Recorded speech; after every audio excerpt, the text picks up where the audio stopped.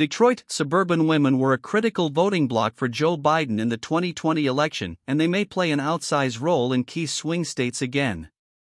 Marcy Paul is an organizer of Femmes for Dems, a group that formed in early 2016 when the founder sent an email to friends that said she planned to help elect the first female president. After Hillary Clinton lost that election, the group turned its attention to booting then-President Donald Trump from the White House in 2020. "Trump is revolting," Paul said, adding that she thought Biden was doing a better job than she had ever expected.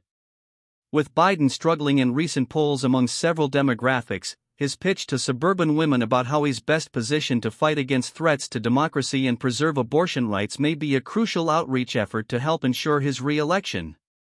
In the latest national NBC News poll, Biden is winning women by 10 percentage points, 50% to 40%, over Trump.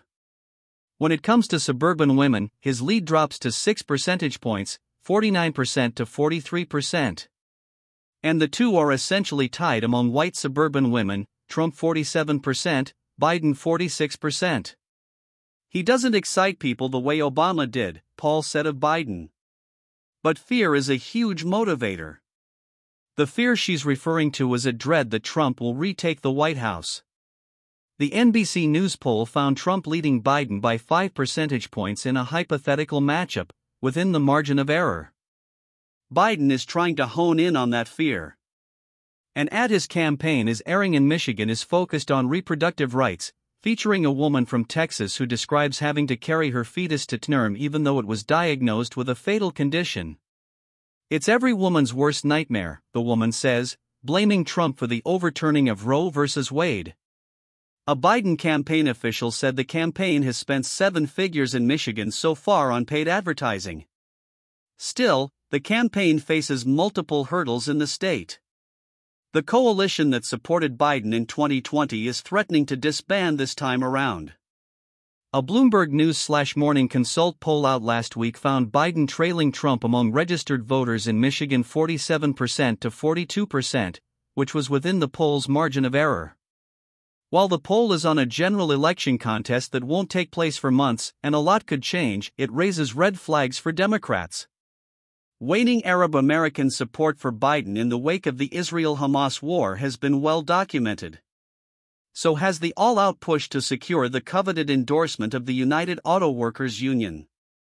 Still, a growing number of rank-and-file blue-collar workers are supporting Trump.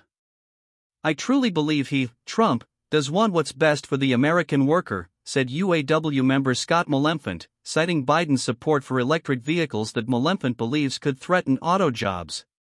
Trump also met with Teamsters leadership in Washington this week as he tries to peel off union votes nationwide. Still, Biden appears to be the preferred choice for suburban women in Michigan so far.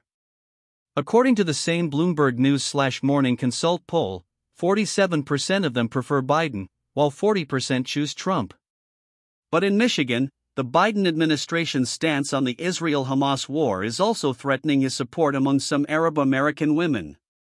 Mother of 4 Lori Kamlajlauni lives in Birmingham, a Detroit suburb, and said the U.S. is complicit in genocide due to its strong support for Israel even as casualties mount in Gaza. "I will not cast my vote for President Biden," she insisted, even though she supported him in 2020.